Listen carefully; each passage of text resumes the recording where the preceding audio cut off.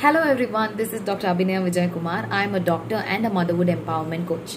Today in this video, we are going to discuss about what is cervix and what is cervical encirclage. Why is this procedure done and what are the various types of cervical encirclage? Let's get started.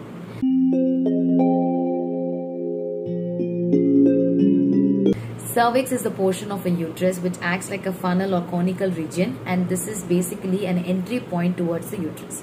So this cervix has to remain closed tight throughout the pregnancy for the baby to be safe till the baby matures and come out as term delivery.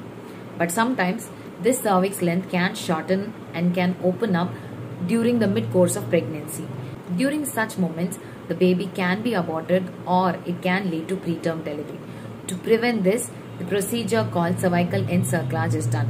It is basically the suturing of the cervix region. There are two types of the cervical encirclage. One is precautionary, when the mother has a bad obstetric history, which means previous many IUDs and miscarriages in the past, or it is a precious pregnancy after IVF, or if it's a twin pregnancy, they always do a precautionary cerclage by 13 or 14 plus weeks. And the second type is when the cervix is starting to open up or the cervical length is getting shorter day by day.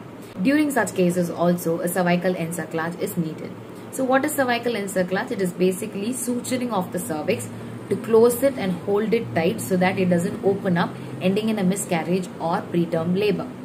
This will give us some time for the baby to develop in utero and can be delivered safer by 35 or 36 plus weeks, where the baby can be healthy and the chances of survival are quite high. Stay tuned to know more about cervical encirclage, do's and don'ts, and what are the common questions and myths related to it. Get all your doubts answered in the upcoming videos. Do comment on what is your doubt about cervical encirclage so that it gets cleared in the upcoming video. Until I meet you in the next video, stay happy, stay mommified. If you like this video, do like, comment and share it to your friends and family. And don't forget to press on that bell icon so that you don't miss out on any upcoming videos in my channel. Bye bye.